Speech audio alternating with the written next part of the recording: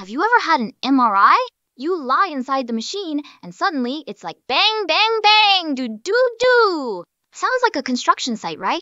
But why is it so loud? Here's what's happening. MRI scans use the water inside your body to create images. And the key ingredient in that water? Hydrogen. Hydrogen atoms have tiny little centers called nuclei, and they act like mini magnets.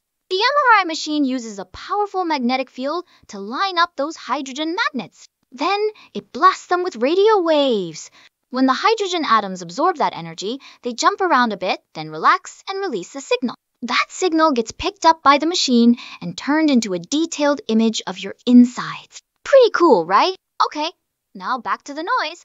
Inside the MRI, there are big coils. They turn on and off super fast to change magnetic fields. And every time they do that, they vibrate. Hard. That's where the loud banging comes from.